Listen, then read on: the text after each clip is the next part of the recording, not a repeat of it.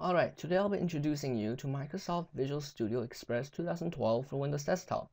So if you want to make apps for Windows 8, you're going to have to use Express Edition for Windows 8 and not the desktop version.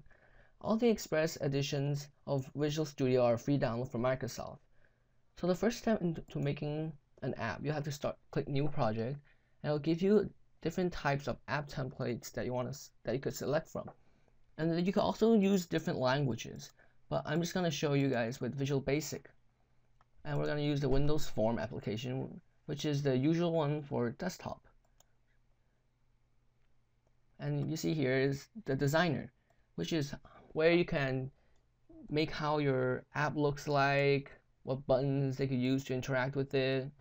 So if you want to add a button to your app, you have to go over to the text box right here. If you want, you could pin it so it always stays there, or if you want to automatically minimize, go like that. To add a button, you have to double click, or if you want, you could just drag it out. I prefer to drag it out because you could leave it wherever you want, because when double click it, it just puts it in the corner or wherever you last put your button.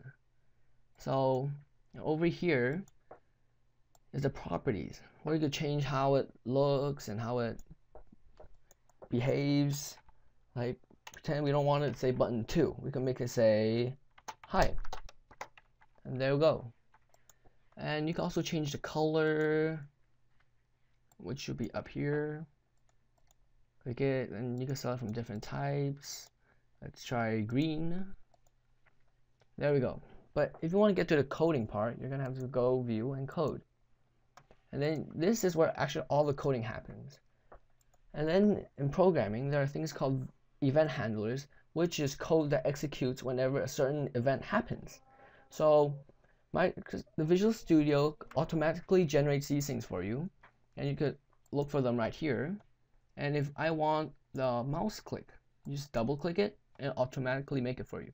Or if you want, you could do it from up here, find whichever control you want, and then you select the one that you want. Pretend we want enter. There we go. So if you want to debug your application, make sure everything's working fine, click up here start, or you could just press F5 on your keyboard and it'll automatically make the app for you. See our buttons. Yay, we made our first app. Okay, so if you want to make the installer package so people could actually install your app onto their computers, you have to go up to build and publish. And then right here, it'll go through the process of making the installer package with you. And there we go.